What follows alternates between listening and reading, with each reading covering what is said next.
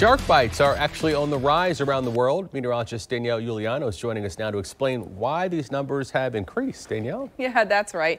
And oddly enough, Tarek, could be pandemic related. Today I spoke with the Florida Museum Shark Research Program, and the experts there are not fazed by these numbers rising.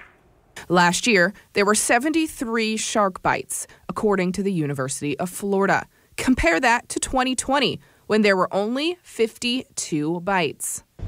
Believe it or not, the numbers from 2021 are more normal compared to years past.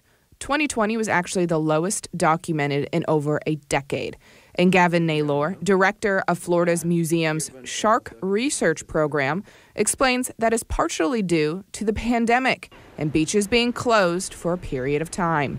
It's really not that at all. The numbers are back up to where they were before the pandemic.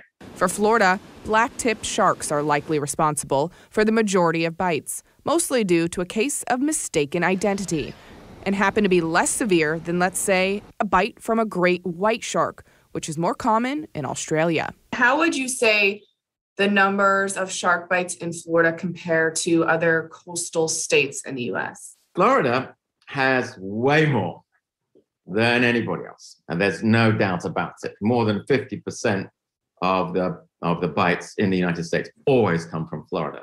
But if you look at Florida, it's a peninsula. It's got coast and beautiful beaches. And when looking and comparing the Florida beaches, there are certain spots that see more shark bites than others. Every year throughout Florida, Volusia County, New Smyrna Beach in particular, has more bites than anywhere else.